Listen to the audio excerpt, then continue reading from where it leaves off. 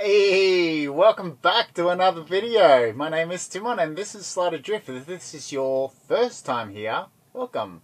And if you've been here before, welcome back. If you've been here before, I really appreciate everyone that's watching. In this video, I have 4 winches in the cockpit that are not self-tailing, and I am not a fan. So I want to replace those. I've got 2 new Harken 2-speed self-tailing winches and 2 used barlow self-tailing winches. So I want to upgrade those. I also have a electric winch in the cockpit that's not self-tailing. I want to upgrade that. It's going to cost like 4 to 5 grand, not 45, 4 to 5 grand to upgrade that. I don't have that for such a simple upgrade, so I've got an idea how I can DIY the shit out of it and just do it for, I'm hoping, less than 200 bucks. Yeah, the idea in my head seems sound, but I'm not 100% convinced that it's going to work. I usually am convinced what I'm going to do is going to work, but not with this one. So if I get to the end of the video and I do it or I don't do it, if you have a better way of going about it, please leave it in the comments, because that is what this channel is all about, basically. So yeah, let's get to it. Today we learn. I'm gonna go ahead and remove those 4 winches. Man, I'm excited about having new winches. Can't actually get it off.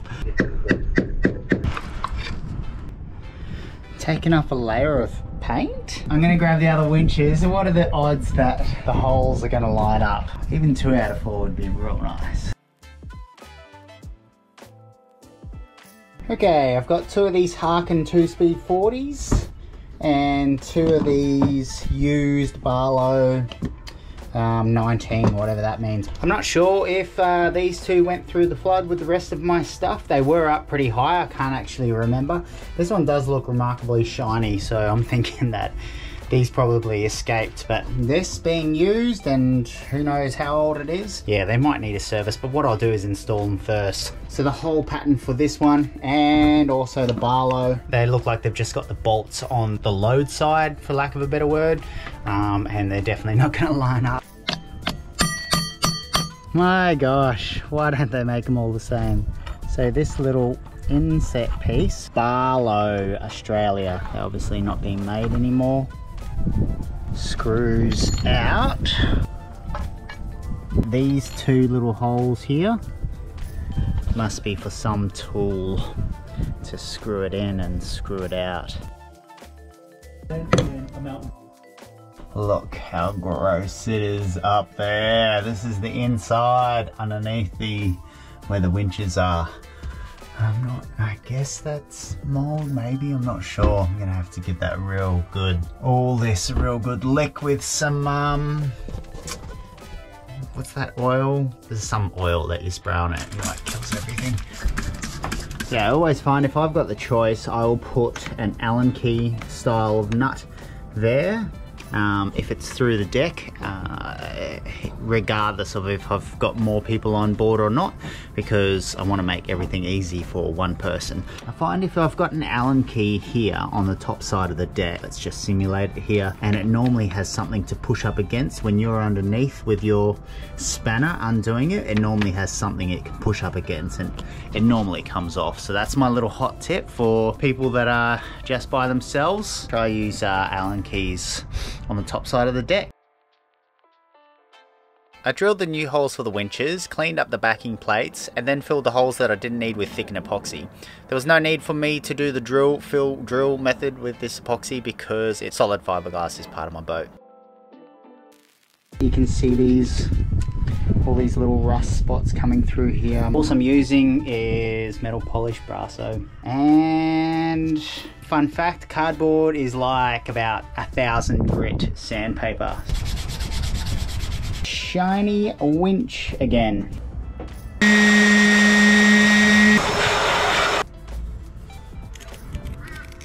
I'm gonna give these gaskets a go Just made these, pretty simple. These are in 2 parts because I don't want to buy any more rubber, but they're in between the bolts, so if there's any water through there, it can actually just run down. It's the endless pursuit for a dryer boat. I'd really like to hear what everyone else is doing. Like, I hate butyl tape or people using gaskets like I'm trying out here. I've never done this before. I'll see if it works. I'll let you guys, or what do you use? Leave it in the comments. Okay, 1, 2. Time to put all of these on from underneath. Now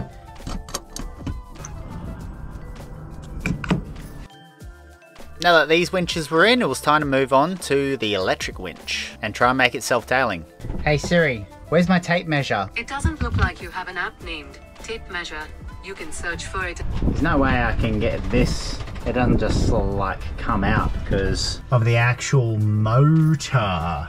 Not sure what I'm doing here. Again, story of my life.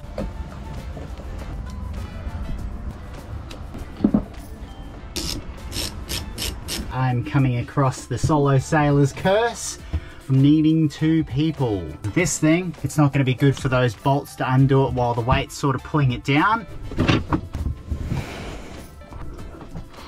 Okay, I think that'll work.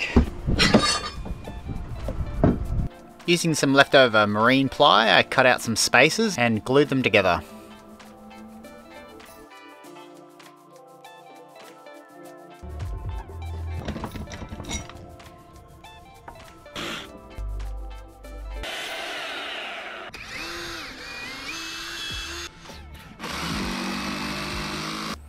I covered my spaces in epoxy and then used the chisel to chisel out a little section which is going to house the platform for my self-tailing thingamajigger.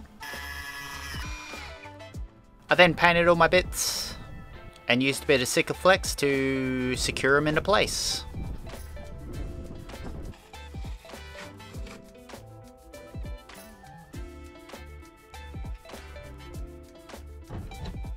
So when I disassembled this and measured this little spacer here, I made sure that the bolts that were going through were going to be long enough because now it's sort of raised. But I thought about it for this one and I made sure, but this one I didn't. And they're not even remotely coming through, which is annoying, which is very, very annoying. Might be easier just to go buy some longer ones of these.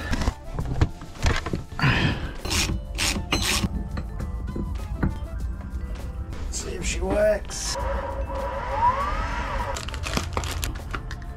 Now I've got these winches called winchers. What I want to do is put one across here. I've got to soak it in hot soapy water for 5 minutes first. Apparently they're pretty difficult to get on. And then I'll go ahead with this little design that I've got to try and make it sort of really good self-tailing. This is supposed to be self-tailing, but from what I've seen on the internet, it's not all that great in the self-tailing arena. So let's see if we can make that better.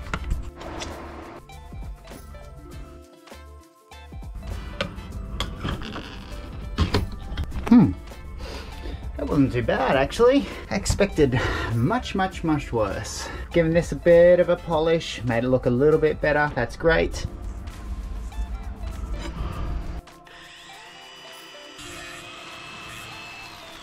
Well, version 1 has not worked at all. I was thinking that pin is obviously a little bit small. Not sure why I didn't just get Guy to weld a pin straight on the top. I can't weld stainless steel and I don't have the amount of stainless steel to practice on. I've already put him out a little bit. Hopefully he does this for me as well though. Oh shit. This is turning into a project that I shouldn't have done. I was just cutting away from myself with this and the blade snapped. Went through my finger. Did the old hold it high above the head trick and some super glue. For now that seems to be working. There's the culprit right there if you can see him. Rightio, take 2. Thank you Guy for welding this for me again.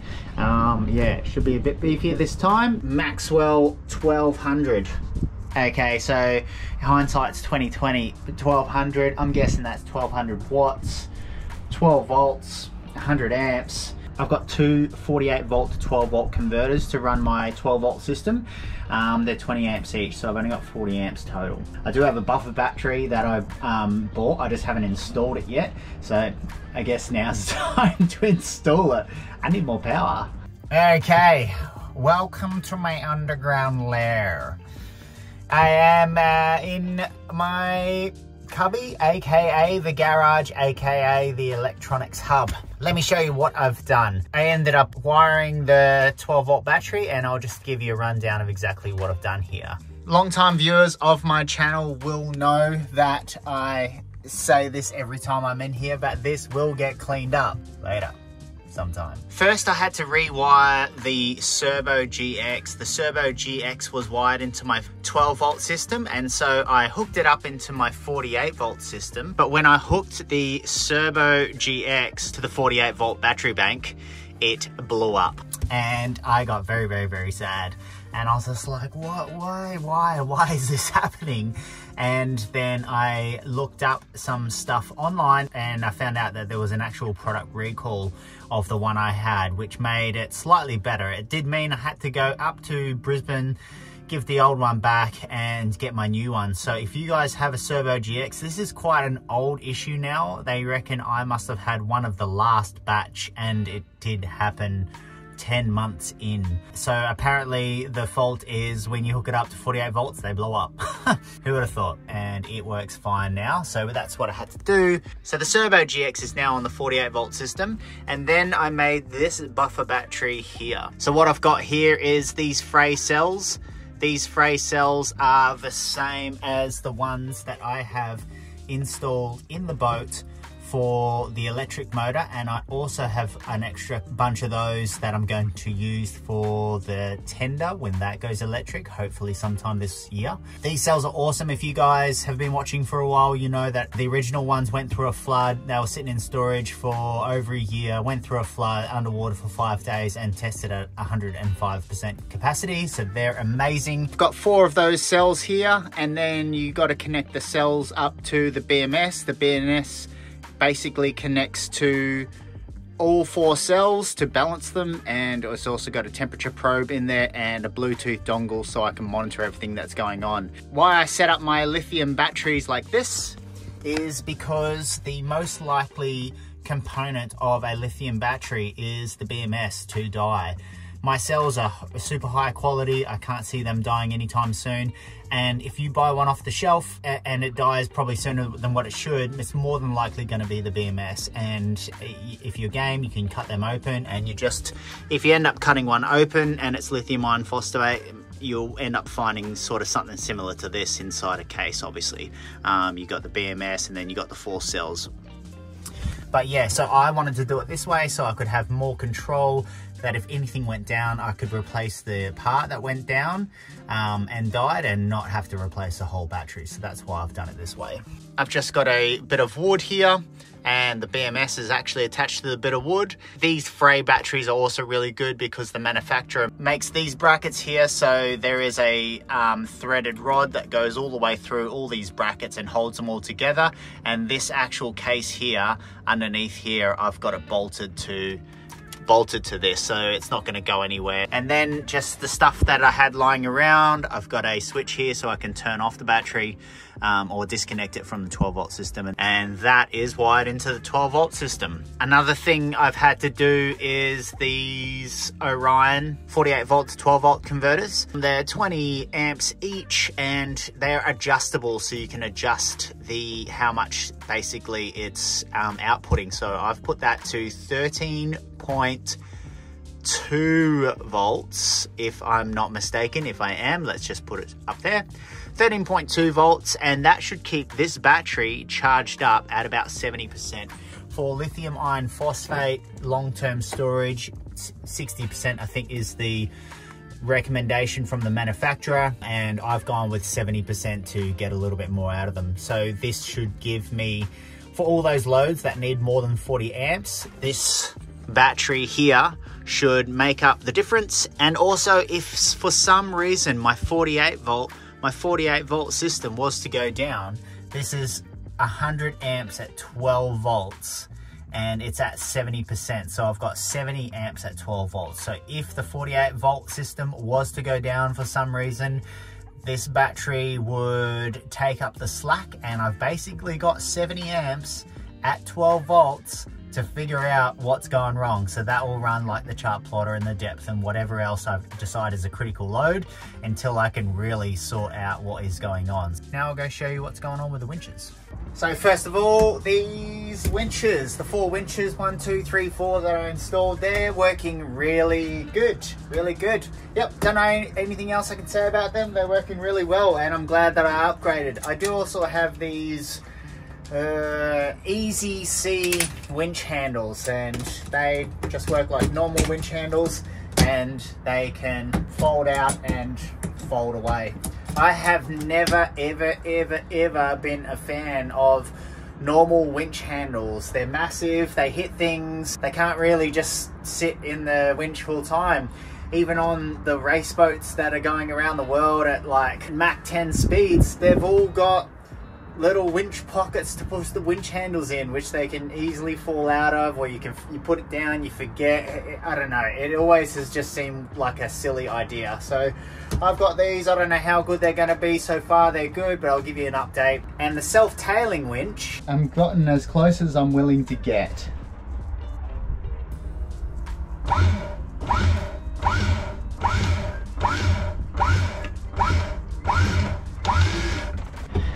So what I had to do was, I had to put some bearings on the bottom, and these 2 bearings fit just nicely with the split pin that I can put in through this little hole at the bottom.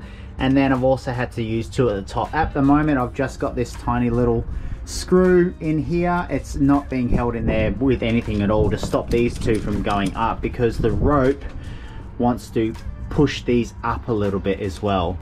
Yeah, so this is, I guess, called a thingamajigger, and it works pretty good.